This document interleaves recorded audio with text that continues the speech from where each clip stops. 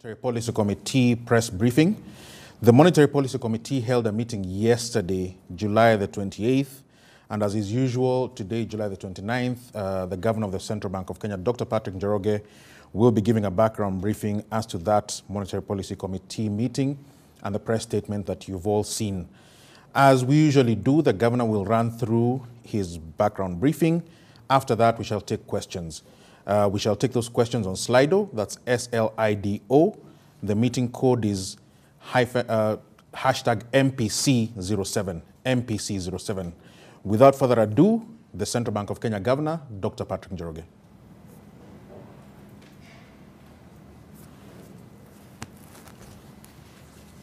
Good morning, colleagues. Warm welcome to all of you joining us for this briefing following the MPC meeting yesterday. This is now customary. And as before, yesterday the MPC examined closely the recent economic developments, particularly against the backdrop of the policy action over the last few months. So I'm going to step through the various sectors or the various areas as we have done before. And before doing that, I think the first place to start is in the global developments. And this really is dominated by the progress or the outcomes in the vaccination programs in the various countries. And as of July 24th, just a few days ago, about 26.9% of world population had received at least one dose of the COVID-19 vaccine. However, only about 1.1% of those that had received, of the population in the low-income countries, had received at least one dose. And I think the slide that is being shown now is specific outcomes in the various countries. And I think the data here is July 24th. It's interesting that Kenya, as of July 28th, yesterday, it had a population of 1.052 million had received at least one shot.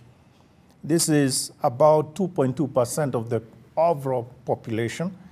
And of course, it is something that is of concern.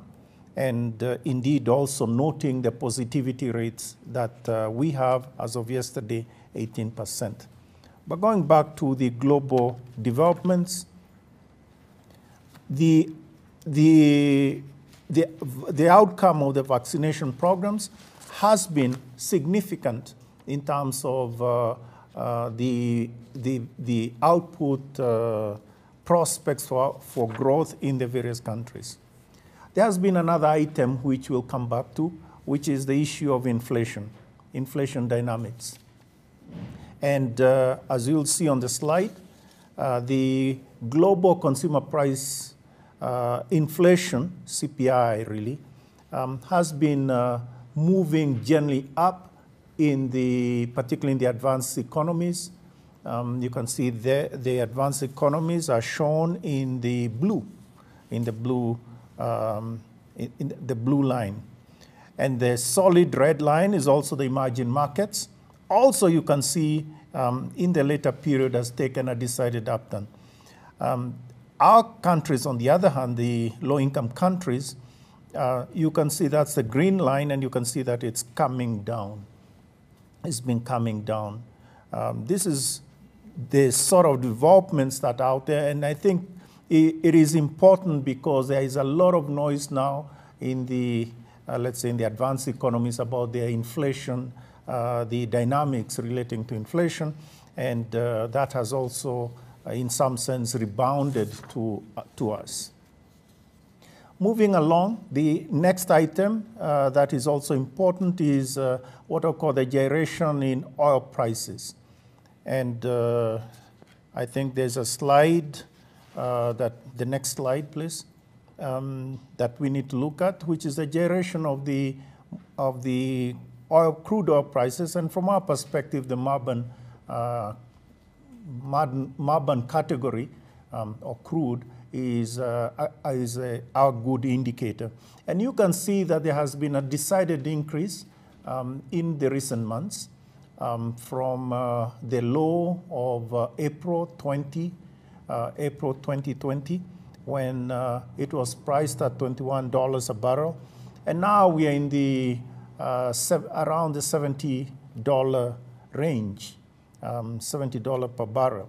That is also something that is significant in terms of impacting the overall inflation in the global economy, but also in terms of other dynamics. As we know, oil is an important input right through. Finally, on 2 days ago, we received the update from the IMF, otherwise known as the WEO, World Economic Outlook update of their developments as they see them in the global developments. Suffices to say that the overall growth rate for the global economy was not changed for 2021. But actually for 2022, it was increased by 0.5 percentage points. But it's interesting that there has been a lot of let's say, changes within the countries. They revised up the U.S. significantly so to 7%.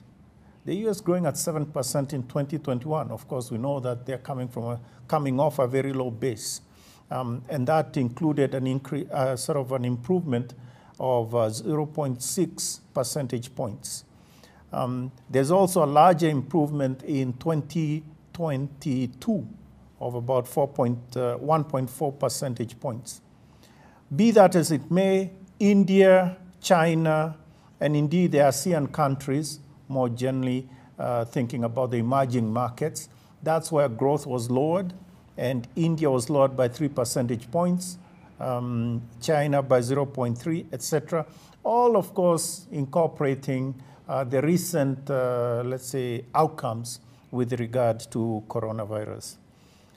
So Sub-Saharan Africa, the numbers there remain the same as before, 3.4%, a growth of 3.4% in 2021, followed by a projected growth of 4.1% in 2022.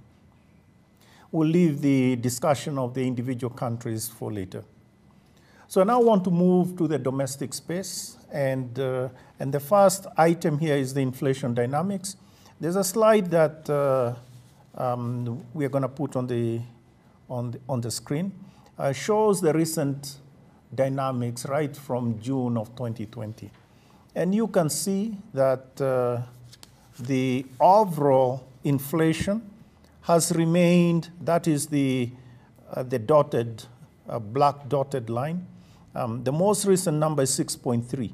And again, this, to understand it, this is year on year, meaning it is 12 months. So it is June 21 over June 2020. So the point here is that it's at 6.3, which is inside the range. Our range, our target range is 5% plus or minus 2.5 percentage points. So it's inside the range. It's gone up a little from, let's say, the around 6, 5.8, 5.7, or in December 5.6, December last year. And you can say it actually has gone up even compared to the period, the earlier period, since June 2020. But it's still within the range. So, but I think it is important to look at the individual components. And this is why I wanted to really have a conversation about this slide. So the first of this, of course, is the food and fuel. And you can see the food is the blue sort of stacked, the blue bars. And you can see that is increasing. It's now at 8.5%. Now, if you begin to look at the individual components, what are the components or the food components that are changing? And I think here is where you, over the 12 months, you have seen changes, let's say, in cooking oil, beef with bone, white bread, white flour. Those are the large items. We are showing you here, but I think don't be too focused on the percentages. The percentages are a bit, well, they're not accurate. Meaning the percentages, they need to be scaled down, but to be scaled, but let's leave that. The direction is clear, and the size, relative size, is accurate. So you can see the items that have really contributed, the food items that have really contributed to the inflation outcome of food at 8.5%. And this, as you can imagine, is attributed to, first and foremost, some of the increases that we've seen in imported inputs. So, for instance, cooking oil, that is produced from individual components, palm oil or whatever other oils that are imported, and those prices have gone up significantly. The same thing with wheat, for instance, and hence bread and wheat flour. So there's a huge component, import component. Now, in terms of wheat, we'll soon get, I guess, the outputs or the harvest from in the wheat growing areas in Kenya, Narok, etc. And so we expect those prices to be moderated as the new supplies come into the market. But I think the point here is that there is some of the sort of external pressures. There's also other pressures, domestic pressures. If you look at this from a perspective of month on month, so here is where we, the 12 months is a bit, may not always, let's say, resonate with consumers. Maybe the month on month. So you go to the market today and you are there, let's say, a month ago, and you see the sticker shock, the change in price between 1 month and the next. And there you have things like sukuma wiki. Those have really moved in the last sort of over 1 month. Sukuma wiki has been big there as well, beef with bones, etc.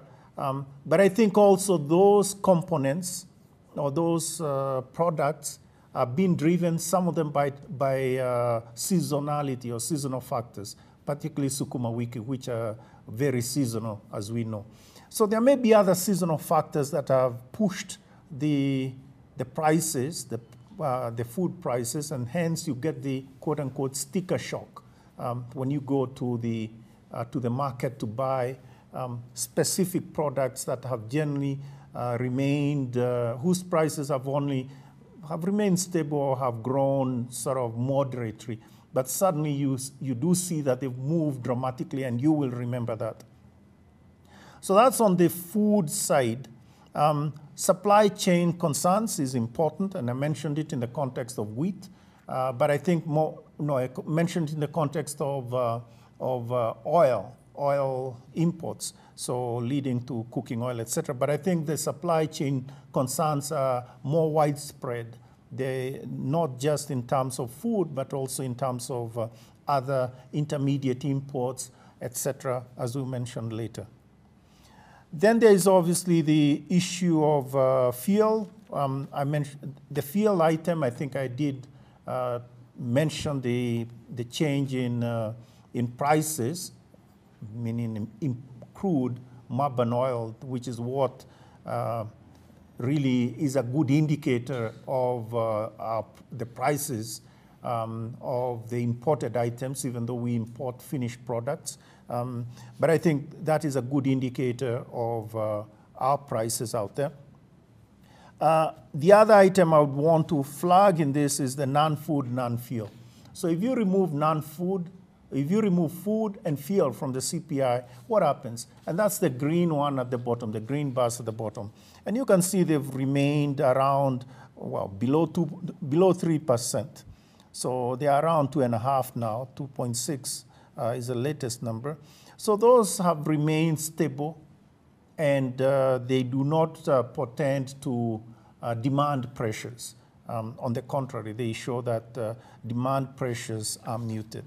So that's all I wanted to mention. Well, there's one other item that I would want to mention, which I presume you have also been considering, which is the impact of the tax measures that were in the finance bill and the indexation of the various, let's say, taxes, the excise taxes on the various components.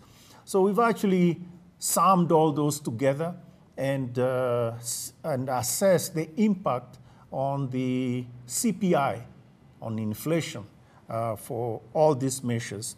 And it amounts to a sum of 1.78 percentage points. So if everything else was flat, meaning all other prices were not changing, and this was the only impact, the only change was due to these taxes and indexation, then inflation would be 1.78 percentage points. So that is the overall impact in terms of those measures. I want to now move to other things, which is on the output. And here I wanted actually today to spend a lot more time on this portion, and then I'll be quick on most of the other components. So the leading indicators. Why is it that I want to talk a bit more about the leading indicators? It's because I think there's more, let's say, uncertainty and more, well, the numbers have not been digested that much, partly because well, a lot of these numbers are leading indicators and you need to know where to go to them. So I wanted to at least attempt to reset the balance in this area. First item, and I'll go through the large sectors. So first of this is agriculture. And really we are coming off a very strong performance in 2020. But now we have an uneven rainfall. That's what we have seen. And particularly the outlook as we have it for June, July, and August. So this is an important growing season, June, July, August, and it looks like rainfall during this period the outcome will be worse or lower as compared to 2020.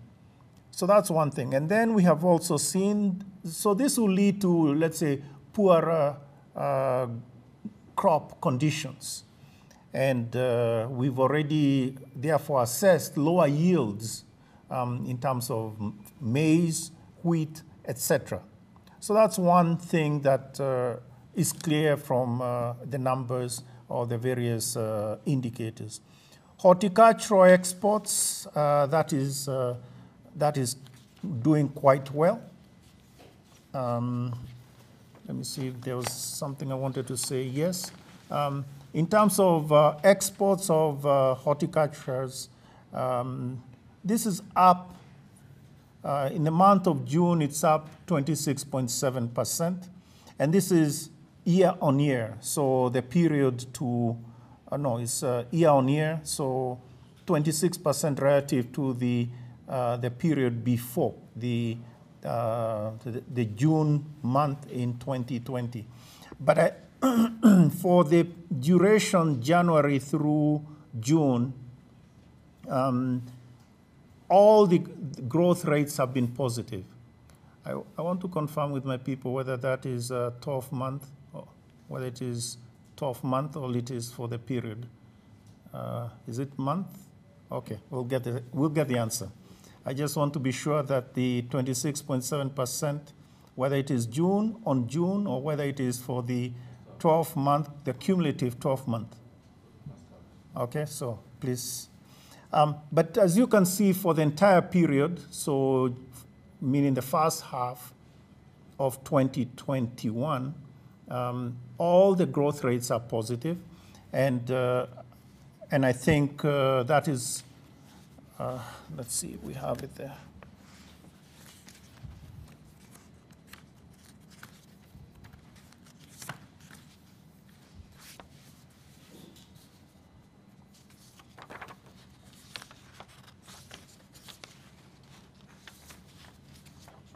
I'm sorry, okay, it wasn't in this detailed slide, so let it be. But those are the numbers. Secondly, in terms of tea production actually has been down, and if you are thinking right through January, the relative to the period, this same period in 2020, it is minus 8.8, minus 11%, minus 11%, and in April, minus also 11%, 10.8. Now, we also know that there has been, this is comparable to the exports. And I think the issue here is more on the production side, though on exports there was also an acceleration in the period, in the first quarter of last year, acceleration of exports to the UK and India as they anticipated sort of concerns related to lockdown, etc. So that also is kind of, is negative, meaning the numbers, tea production has been on the decline. In terms of livestock production, that actually milk delivery, for instance, that has been very strong, positive, and has grown at 10% or above. In the February was 20%, March was 12%, and April was 10%. January was flat at 0.6%, but that trend has continued. And finally, with regard to agriculture, credit to agriculture has remained strong, which is a bit surprising because credit to agriculture generally, well, it follows the crop cycle. You know, it's a leading indicator of what's happening in terms of that sector. But I think the numbers have remained strong. In April, it was 10%. May, 4%, June, 4%. But again, that follows the crop pattern, as it were. Construction sector has been very strong, and if you could show the cement numbers in the slide, please. The cement production has been quite strong, and this has actually been aligned with consumption of cement. The graph you see is really the raw numbers. You know, it really just grabs the raw numbers and presents it in a visual way. But anyway, so you can see there for the period through May, the growth rates have been really high. And the most recent, the period to May, of 39%. Additionally, now we can see that this obviously has been strong, and it has been supported in part by the strong government infrastructure spending. So that is something that I think we have been talking about in the past. Manufacturing sector, which has been one of the sectors that we've watched very closely. And I think the first thing to talk about there is the turnover. Turnover on the sales turnover. Slide, please. You can see it is, again, for the period January through June. It's been quite strong. And in June was at 18%. These are growth rates, year-on-year growth rates. So I think it is remarkable that manufacturing has actually been doing this well. April, May, you can see was particularly strong. So in terms of the other lines on the chart, the black line is relates to the sales turnover, and that's on the left-hand side. And then the 2020 is the red one. So you can see the black is really way above the red, and that is also way above the blue, which was 2019. So sales turnover speaks to strong production. We've talked about production of cement, But I also want to show you the import of intermediate inputs.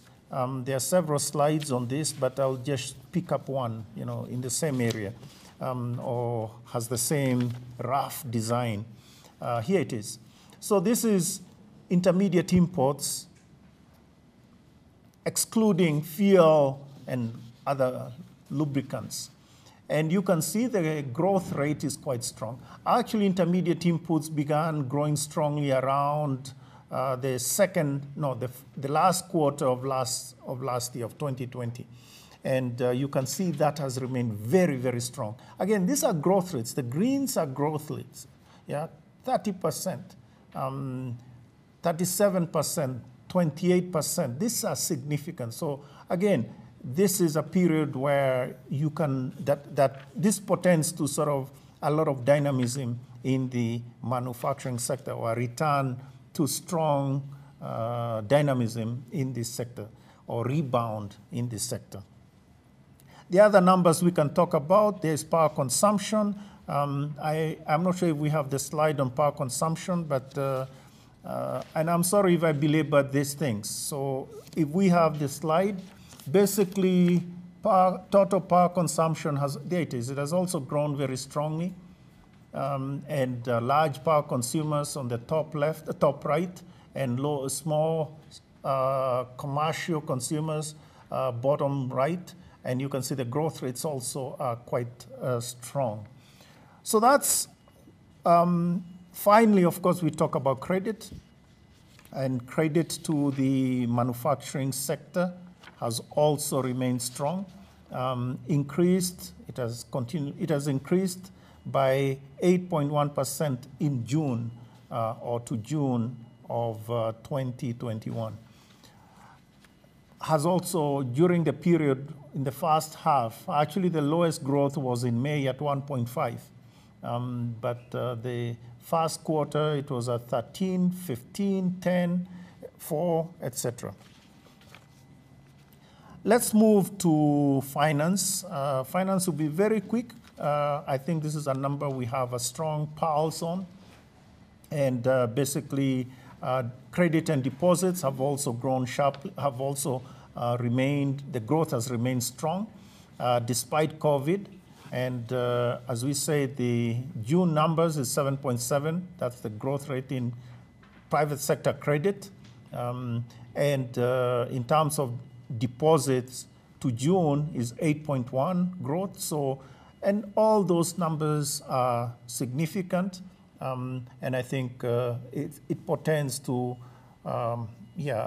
output in the sector, finance and insurance, or growth in output.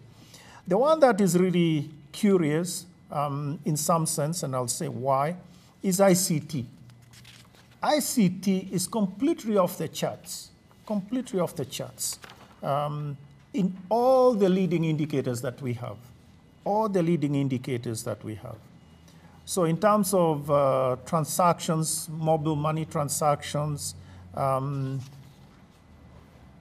the indicators, they are off the charts, meaning growing very, very strongly.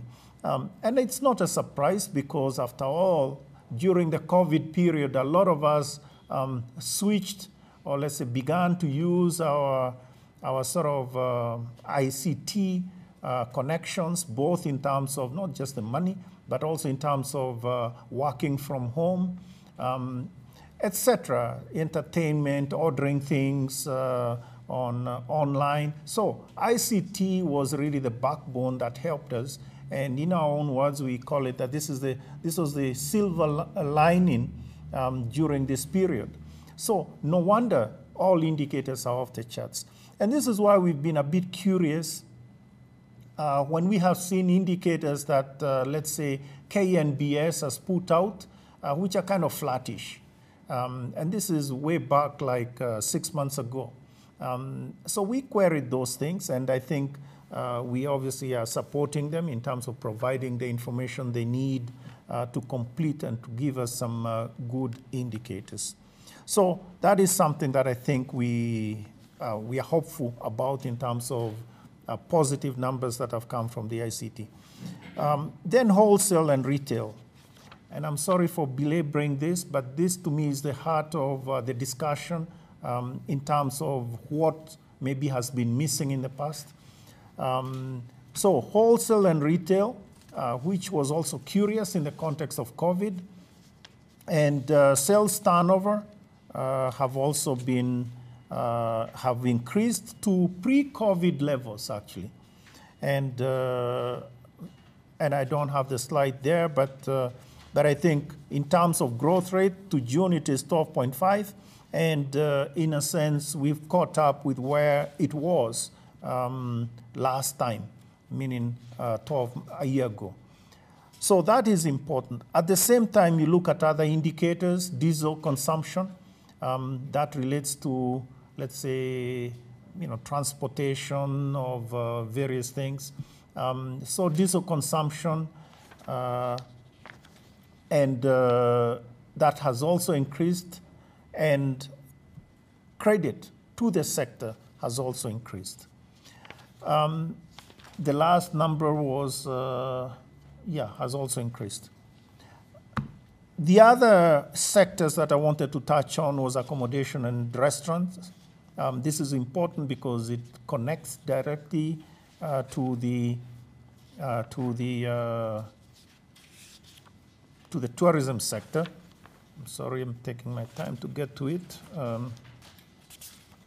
And here, first and foremost, in terms of credit, credit growth to the credit to restaurants and hotels has also remained strong, has grown strongly, 6.7% in June, 6.3% in May, 7% in April, etc.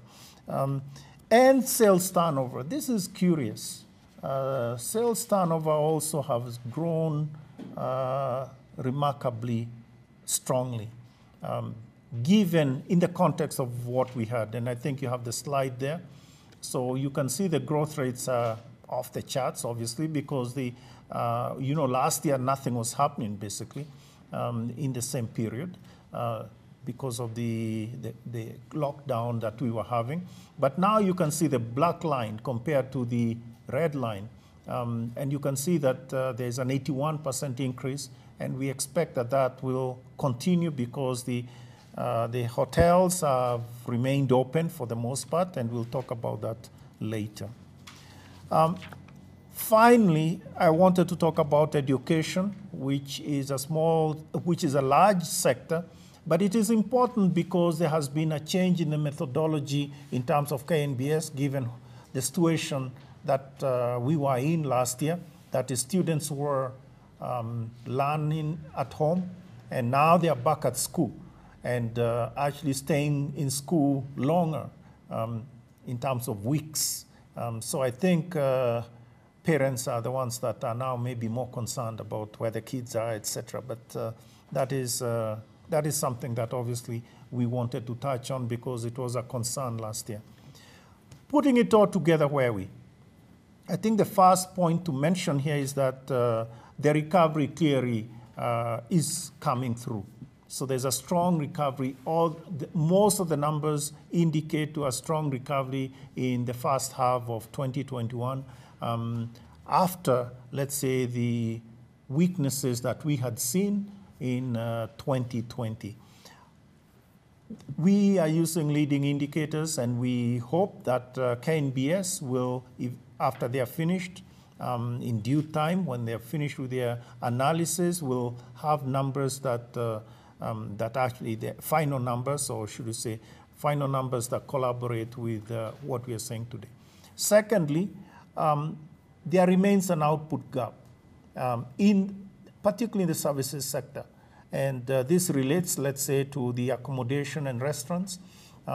We can imagine that they are not working at full capacity, but I think the point here is that, and it isn't just the hotels, it's also the restaurants, and this obviously that output gap will be closed with the further reopening of the economy as those sectors, in a sense, begin to work more normally, etc.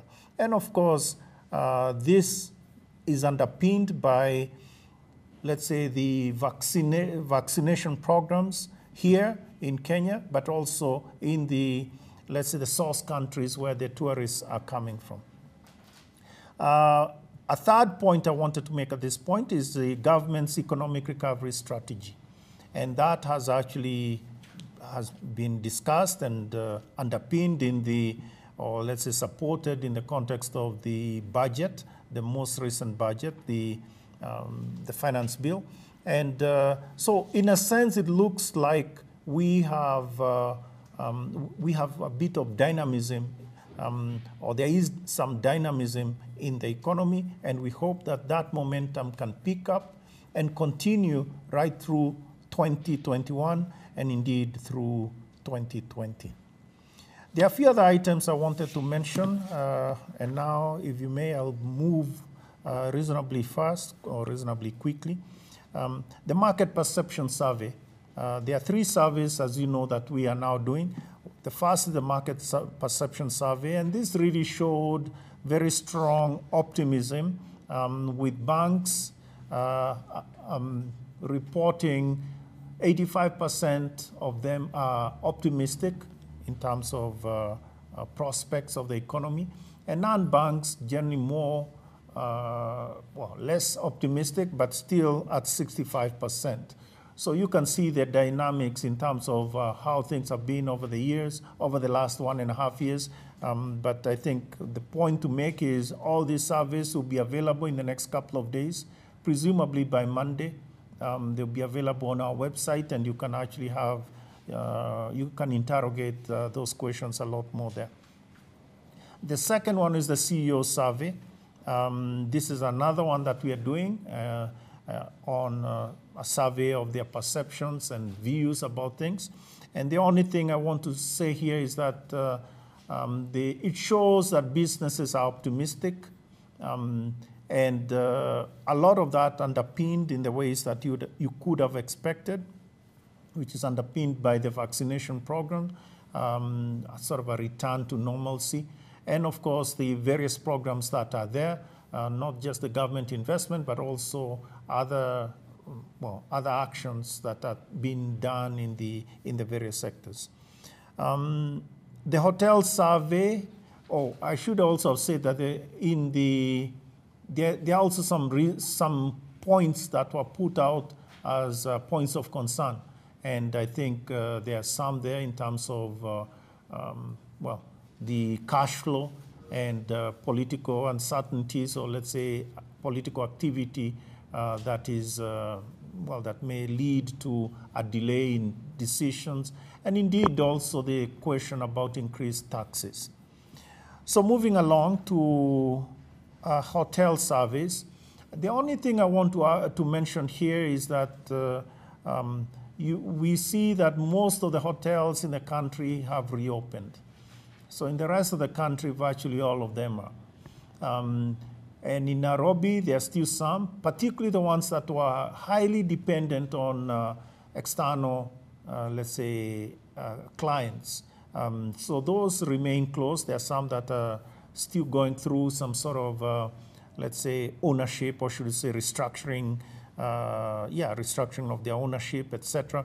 But the point is that we are coming back in closer to opening, to having all of them reopened. The question isn't just opening, of course. The question is, are we having reservations, and what are the levels of accommodation or occupancy? And I think those you can find more about those answers in the final survey, or in the survey documents as we publish them, after we publish them in the next couple of days. Again, moving along quickly, on the external sector, the exports, that's a good story on exports. We talked about horticulture, but more generally. So these have remained strong, and in the first half growing by 11%. We talked about tea, the sort of decline. I also mentioned that there was an acceleration in 2020, which sort of pushed up the exports in that period. But I think the other thing we need to mention is that there has been more recently, over the last month or so, actually the last few weeks, there has been a change in the, let's say there has been a significant increase in coffee prices worldwide. And that is as a result of the frost that is now being experienced in Brazil. So in a sense, we will benefit from that in terms of just the increase in prices in the markets. Remittances as well have remained strong, and I don't want to say too much about that, except that, now we would see a sort of a decline in terms of the seasonality, and then a pickup later in the year as we approach December. But I think the point also is that seasonality now is a bit, the normal seasonal patterns has been thrown sort of out of sync because of all the, let's say, the changes that we have done. Some monies are sent back home for school fees. So, you know, the academic calendar has changed, etc. So I think the point here is that we cannot be so sure of the seasonal pattern that we had observed before that it will apply. But I think the point here is that remittances remain quite strong. Some of you last time had asked us about South Africa. How come maybe now that you have been seeing the detailed numbers, what happened there? And I think the point there is it relates to the conditions of the people that are working in South Africa, the Kenyans that are working there. And so in a sense, as that economy picks up, we will begin to get stronger, stronger remittances from that country. We noticed that actually just in the month of June, there was a significant increase, and we hope that that will remain. Current account, I think the point to make there is that it's at 5.4% to June, and we expect that that will remain at 5.2% for the year.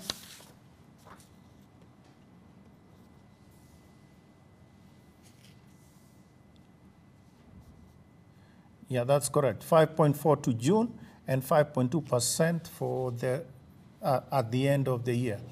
Of course, that really puts together all the transactions that are taking place in the current account.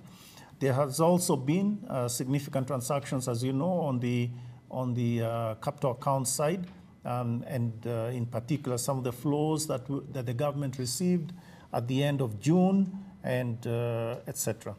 Now, on reserves, I think there's only one word to say that, they remain adequate. The number that we put out is currently about 9.35 billion in terms of US dollars. And that's north of 5.7 months of import cover. So we believe that that is adequate, more than we believe. Obviously, it is adequate, and we shouldn't have any concerns in that department, as it were. I want to move quickly then to finish, but before finishing, I do need to say maybe three elements. First, on the government securities market, this has, at the end of FY of the fiscal year, that's at the end of June, this actually, the outcome was quite impressive. And first, very stable yield curve. Net domestic borrowing target was met. It was 521.9 billion, 521.9 billion. And now it was 521.7 billion. So, but the point is that it's amazing that they got to this. So the accuracy there is, in my view, quite amazing, and our team should be congratulated for it. The other thing to mention is the lengthening of the average time to maturity for bonds. In June 2019, 2 years before, it was 7.7%. And this has been increased to 7.7 years. And this has been increased to 8.6. So that's the average time to maturity, 8.6 years. Now, the ratio also bills to bonds. 2 years ago, it was 34% bills, treasury bills, and 6% bonds, so 1/3, 2/3. And this has been improved to 21% bills, 79% bonds, so 20%, 80%. And that improvement is something that is really beneficial to government. And I think this is a very good indicator of the collaboration that has taken place between the central bank and the National Treasury to achieve these outcomes. And again, as I say, it's remarkable, and they should be congratulated for it. That said, everything isn't always positive. Everybody has to be pushed a little. And I think in terms of liquidity management, at the end of June and beginning of July, as you can imagine, the government received a lot of external flows, and it used a lot of this to make payments for the pending bills. And so we did have a huge inflow or influx of liquidity as the government paid on the pending bills, and indeed also made payments to the counties. And so those payments, the pending bills, for instance, the liquidity will move through the economy. And in the first instance, of course, we were doing open market operations to ensure that it doesn't cause significant damage or stability in the economy. Now, of course, this will hit the pockets of individual producers, let's say those that had bills, builders or suppliers, etc., particularly for the counties. And so this is actually going to be, let's say, very positive in terms of growth going forward. So I think even as we say that we did some work to let's say, to manage the liquidity, we also understand that this will be beneficial, and therefore we are obviously letting it go gently, meaning reducing the open market operations as we go forward.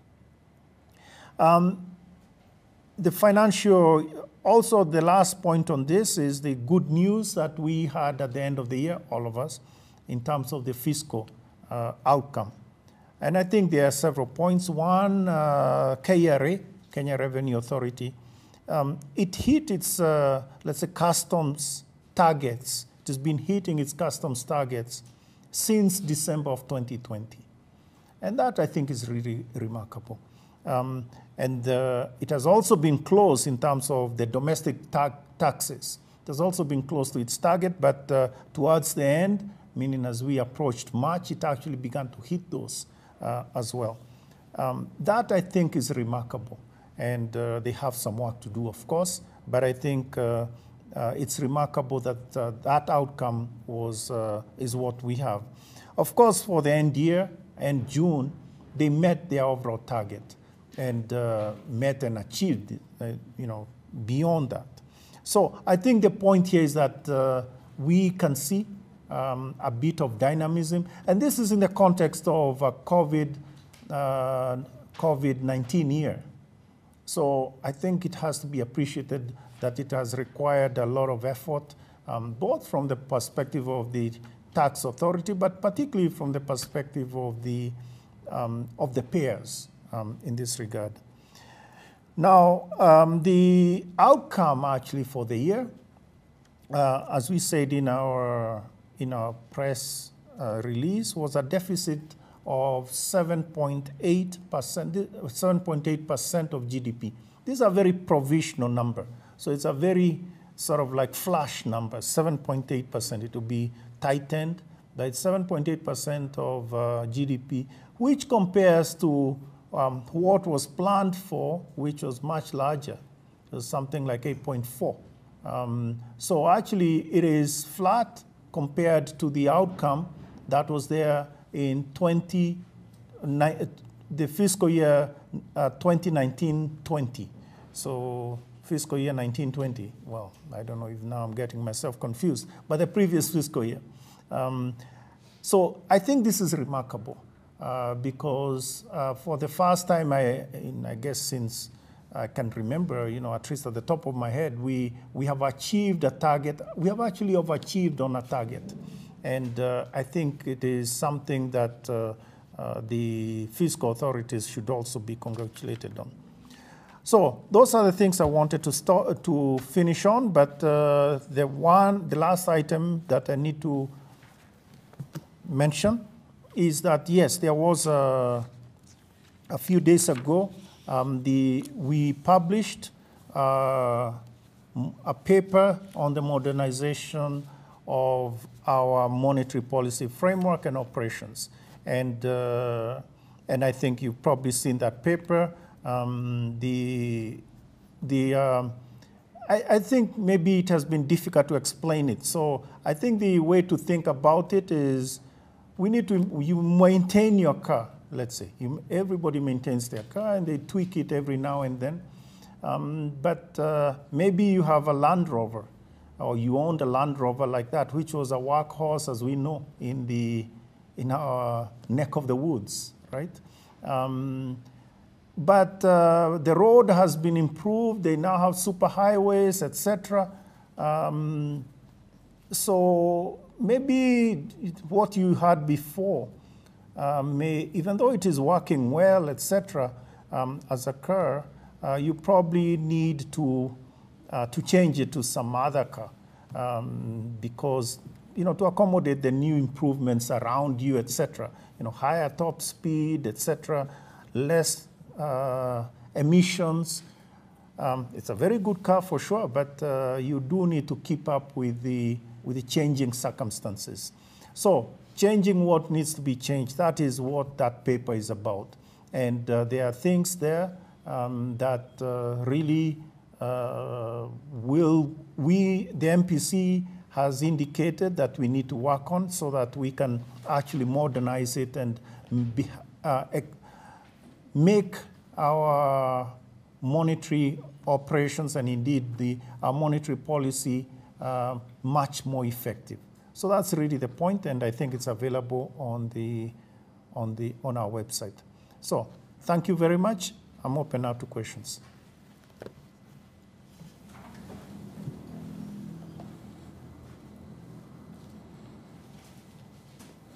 That was the Governor, Dr. Patrick Njoroge, giving us a background to the MPC decision from a lot more information therein.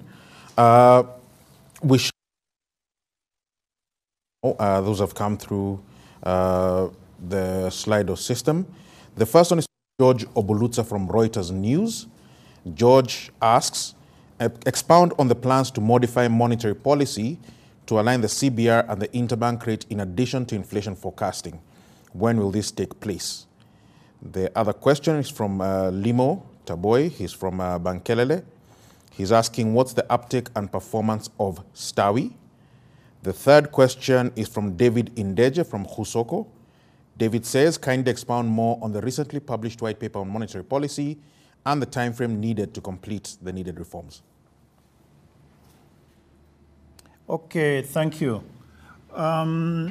So, George, I think my suggestion is you read the paper. There's a lot of material in there. And the point is that it's not just picking and choosing. It's a package. On all areas, it is the way we will conduct business. And again, it's not sort of a refresh in terms of changing everything. No, it is actually tightening what needs to be tightened. So I think the point here is the timing. Okay, the timing is starting now. So this is a continuous process. So it is not, you will not see a sort of, let's say, a before and after. Those elements, some of them will take a bit of time. For instance, we've talked about the Central Securities Depository. That actually we've already been working on for some time. And maybe it will be fully in place, maybe definitely within the next 9 months.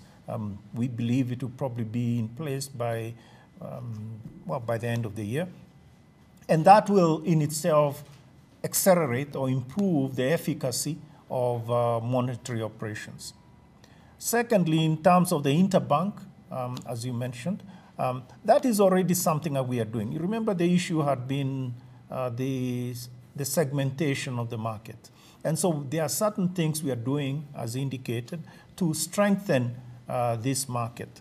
And I think here is where you're sort of moving from one color to the next. So it's a sort of a continuum, and we are moving in a particular direction. And it is good to have the MPC tell us, yes, this is the right direction, etc. So let's just say that that is, on the inflation forecasting, by the way, it's not just inflation forecasting, right? It is, it's more complicated than that, but so be it. And this actually, we've been working quite hard. We have already improved it is called the FPAS, that system.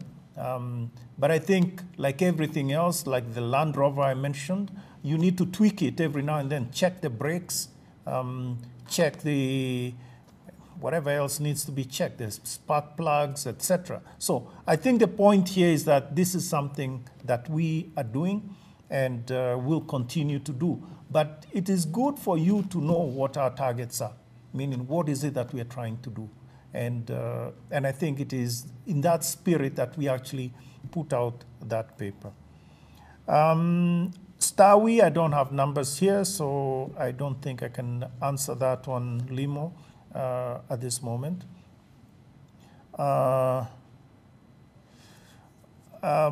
David asks about what is the impact really of the taxes. I don't know if I mentioned it, but in a sense we did put together I'm not sure if I mentioned, maybe I did, but if I didn't, did I? Yes. Okay, I did, so it's there. Fine. So next question is on, well, I talked about the white paper. Have I missed anything? I think I've covered those two. Okay. So the next batch of questions, the first one is from Faisal Ahmed of Citizen TV. Faisal asks, good morning, does the governor share the sentiments, I believe, of bankers that the coming elections will slow down the growth of the economy? Next one is from Alex Mwangi of NTV. Inflation edged up to 6.3% in June. The US economy is also facing inflation and fears of overheating. Is inflation the biggest headache post-COVID? The next one is from Njoroge Kefa from Radio Citizen. Are we likely to see the MPC taking on an expanded mandate after reforms, i.e. an MPC looking beyond just inflation to incorporate aspects such as unemployment? The final one in this batch is from Jimmy Mbogo from Business Hour. Why can the CBR not be lowered further given the economic conditions? And he also asks an extra question. What is the status of the regional currency? Is it still being considered? Okay, fine. So thank you for these questions. Faisal, I think we as Kenyans always talk about upcoming elections. I think you can go back to what happened last time, 5 years ago. And there was a lot of noise about precisely like you're asking your question, will it impact growth, etc. And I think at the end, it didn't impact growth by as much as, let's say, was feared by some. I think there was some very, let's say, people that were, let's say, fanning the flames, but so be it. So I think for me, I have a different view. We have business to do, and this is our economy, and this is our country.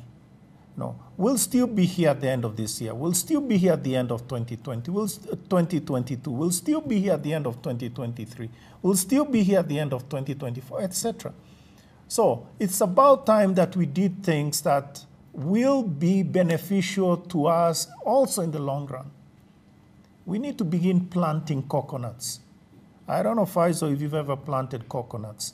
Coconuts, generally, you'll never eat from them, the ones you plant from. You are eating from coconuts that others planted. And you know, society is at its best, as somebody told me. It's at its best when we plant coconuts that we know you're not going to benefit from, you're not going to eat from. So it's about time that we began to really do things that are beneficial to the country, even though maybe in terms of your quick benefit to yourself directly is little. We talked about inflation, Alex. I don't think inflation will be the biggest headache post-COVID. Why? Because we know how to handle inflation. The question today is whether it is permanent or terminal or temporary. I'm talking now about the advanced economies. That's why they're really excited about this. And unfortunately, that excitement has come to us asking those same questions because maybe we are reading the wrong things in Bloomberg or other places. So the point I'm making is we as practitioners, central bankers, understand inflation and how to deal with inflation. Now, it's true, things may come from a different direction, so we may be blindsided. Maybe at the beginning, as the Fed chair has been saying, says that, and also the U.S. Treasury, Secretary of the Treasury has been saying that, yeah, it looks like some of this is predominantly temporary. But if actually they've discovered that it is permanent or there's a permanent component, I mean, they'll need to move quickly. So I think that is the issue. And the question is, will they be caught flat-footed? Well, I don't know. I think they know once they decide to move, they'll need to move. They know what to do. But I think the bigger questions is, in my mind, are two. The first is the continued, let's say, potential problems with regard to financial stability, right? So in terms of the markets, etc. And there may be a lot of, let's say, noise, instability that may actually come from various sources. So I think market stability remains a concern. And so far, we haven't had disaster in the markets, but it is important to keep a watch on that. Secondly, in terms of the long-term post-COVID issues, without a doubt, the biggest issues relate to human beings, meaning things like education, things like health. We've lost a lot. We've lost a lot of ground in the context of the SDGs. So those things will need to be front and center of any discussion going forward. Those are the things that policymakers will need to deal with, and they're not sort of quick fixes. So I think in terms of the issues or policy issues that we policymakers around the world will be concerned about, I think those are the more fundamental things, less about inflation, etc. The question of expanded mandate, Moirori asks that. That's not the question that we are dealing with today. And frankly, we don't want to have what you are calling an expanded mandate. We already have a mandate that incorporates concerns of unemployment, or rather concerns about growth. Now, whether it is growth of or unemployment is an issue of taste. That if you look at our charter, it is already there. It's already in there. But first mandate is inflation, meaning price stability. And I think that is important. You've seen also we've been doing a lot of work on financial inclusion. That is also incorporated in the various things in our mandate. So I think that is something that, so we are okay with where our mandate is at this moment. The question was about financial conditions and scope for lowering the CBR. You know, you lower the rate to achieve a certain objective, right? So that is policy. So you step on the accelerator because you want to move faster, etc. You know that process. The point is today and now, there's a lot of liquidity in the system. I just talked about significant open market operations. So what would be the purpose of lowering the rate? So you see, at the end of the day, it works. I mean, think about the channel let's say, transmitting that impulse. How does that work if it doesn't work through credit and through sort of availability of liquidity, etc.? So today, banks have liquidity. Nothing is stopping them from actually putting out more lending, you know, more borrowing from your perspective. So I think the point here is it is not a one-to-one in that sense. But yes, if indeed there is scope for lowering, if indeed it is warranted, yes, we can still lower it. That's not the concern. But you lower it to increase liquidity and to increase credit, well, the concerns there will still remain. So I think I've answered the question. Status of the regional currency, I think all I can say here is we continue to discuss it. I'm currently the chairman of the MAC, as we call it, which is the monetary committee, the monetary, why do I forget the MAC? Monetary Affairs Committee. It's amazing. We have acronyms that remain with us, and when you need to get to it, you draw a blank.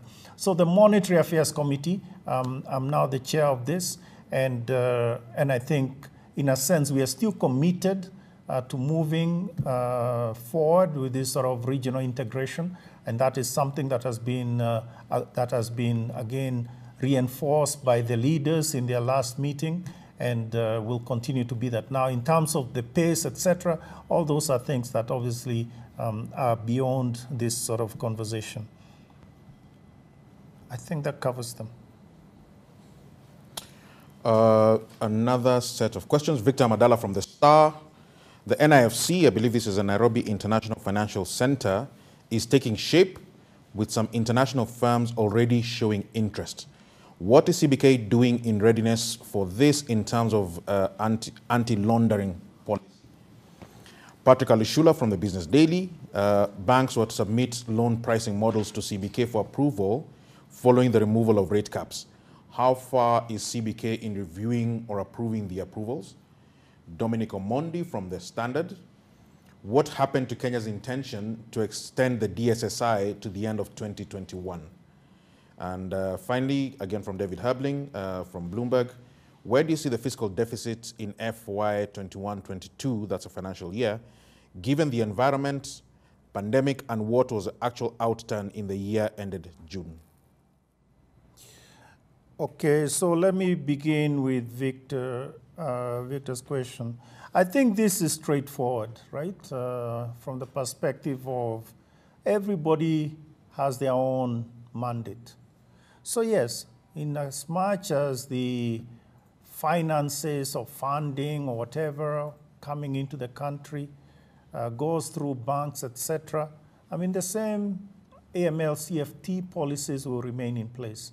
So it doesn't matter whether you're in the in a sort of international financial center or not. If you're in this jurisdiction, we do not want to be blacklisted because of being, maybe allowing, let's say, money laundering to take place through our jurisdiction. I think that would be a net loss, significant net loss to our country. So I don't think there's anything else to say, but I think it is important to note that, yes, this is a evolution in terms of having the financial center, international financial center, is an evolution that I think, well, you could say it's a natural evolution. But I think the point here is that it isn't just AML CFT. We should also see at the benefits of such a financial center in terms of, let's say, and we've seen other financial centers around the world, in terms of employment for, let's say, our highly qualified and technical people, accountants, lawyers, financial people, etc. So I think there's a lot to be said in this regard.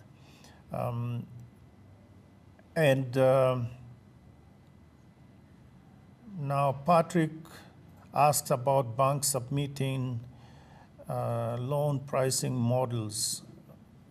You know, Patrick, I think we need to understand each other, because this question shows some serious misunderstanding. But so from you, I mean, the point is that we did ask all commercial banks to provide us with their business models, sort of a refresh of those business models, and to discuss with them. And we have been doing that. There wasn't this business of approval. I don't know where you're getting the approval from, following the removal of caps. That was back in 2019. So I think the context is wrong, and the question is wrong. The context is simple, that we are actually looking to strengthen the way banks operate. And one of the pillars, as you know, in the banking sector charter is this having them being risk-based pricing of loans. So how do they do that? These are banks that had never really done risk-based pricing. So how do they do that? And so we had those conversations with them. And I'm happy to say that we have had very good conversation and moved on with a lot of these banks. There has been some that say, well, listen, you haven't done your work well. So go and, maybe revise it. And I'm sure while you are a student, that happened to you when you went to your teacher and asked to redo your work, because maybe there were things that were obvious that needed to be fixed. So I think that is clear. But I think I leave it as that. What happened to Kenya's intention to extend DSSI? I think you need to appreciate it wasn't Kenya that was at issue here, my friends, right? We can always extend it. We can always want to extend, but remember, it takes two to tango. And this was the offer by the G20, and the issue was we did have, and they gave us the DSSI, meaning this is the debt suspension initiative, the debt service suspension initiative that was done by the G20 also supported by the IMF, World Bank, etc. And the first was a 6-month, for a 6-month period, and that was from January, right? Now the second period to the end of this year, they've actually agreed on it, but there hasn't been final the finality that is needed on all that. So I think the point I'm making here is that we have always been very supportive of that, because it will provide us with some sort of room to undertake other issues like on fiscal, etc., expenditures, urgent expenditures. But I think everything needs to be tied down, so not just accepting the policy, but actually in the end signing what needs to be signed, etc. And some of those things do take time. So I leave it there. If you want more information, you can always ask the National Treasury on that. There was a question about fiscal deficit. I would also ask you to look at the budget document and the the minister did issue those documents, and they supported the finance bill, which has now been put in place. And it had clear targets on the deficit, it had clear targets on revenues, it had clear targets on expenditures related to the pandemic, etc.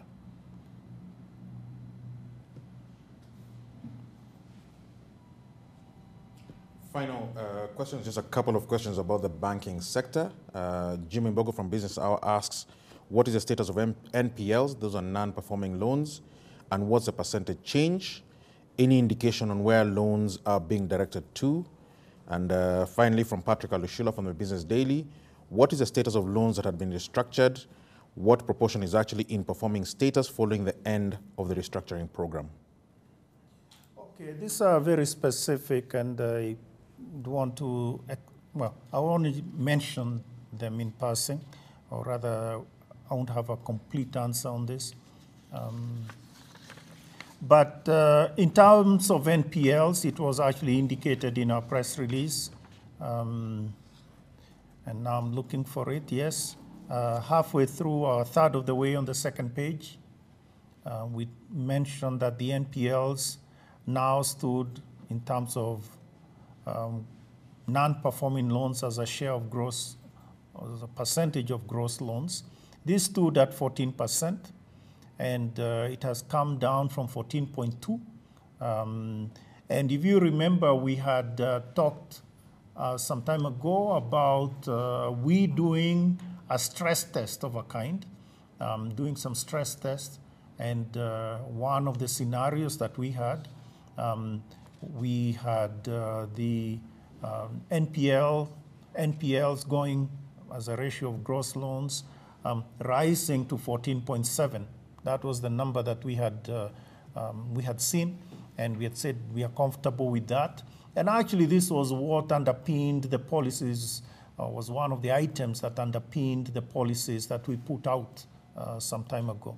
So I think the point is the repayments and recoveries, as was indicated there, there were significant repayments and recoveries in those sectors: manufacturing, agriculture, trade, real estate. And I think it is important to appreciate that both of those are happening. So it isn't just, let's say, some sort of write-off that is going on.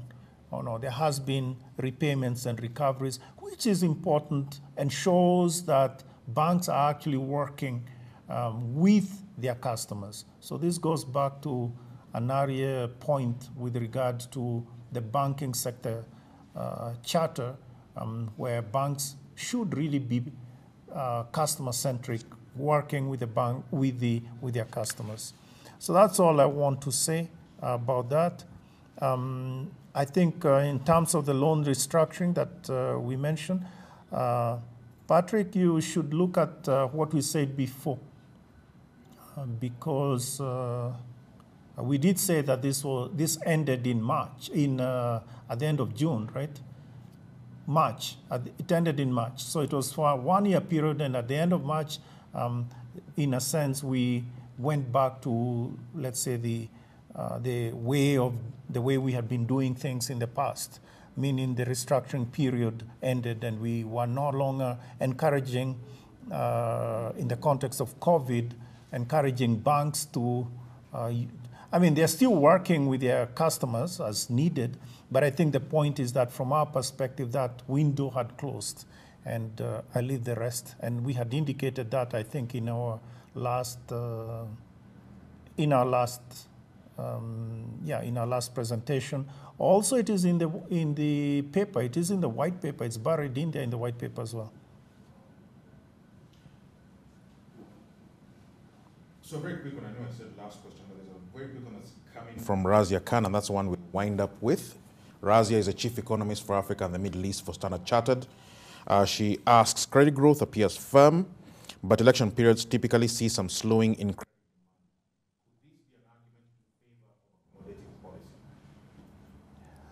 Okay, so I thank you, Razia.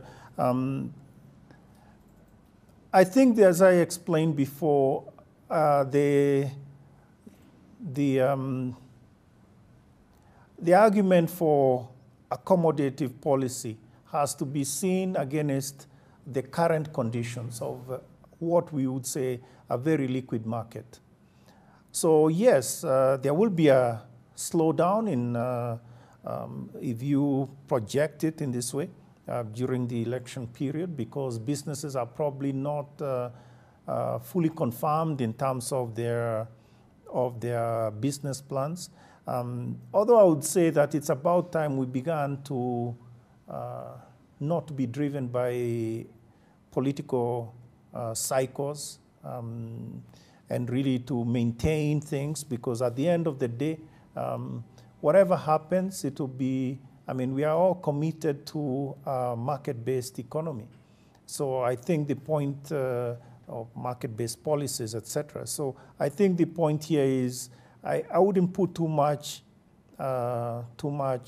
weight in the sort of slowing down of credit demand, particularly if you're coming out of a period where we were sort of compressed and businesses were not doing what they would typically be doing. So I can imagine that there'll be a lot more. For instance, think about the hotel industry. During this period, actually, a lot of them used the opportunity to refresh or to rebuild, renovate, etc. And that required credit, for sure. So I'm pretty sure there'll be those sort of things that will be happening, and therefore I don't see it as an argument for accommodative policy. For me, the issue remains we need to be careful about shocks. You know, be ready to move in any direction. So flexibility is really the word today. And I think that is what we would recommend to everybody, including the banks. Thank you. So thank you very much. That was the Governor of the Central Bank of Kenya, Dr. Patrick Njoroge. And that brings us to the end of today's press briefing. We expect the next Monetary Policy Committee meeting to be in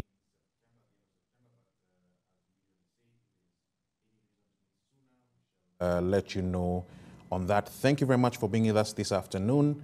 All the documents referred to will be shared in due course. But thank you, good afternoon, and see you next time.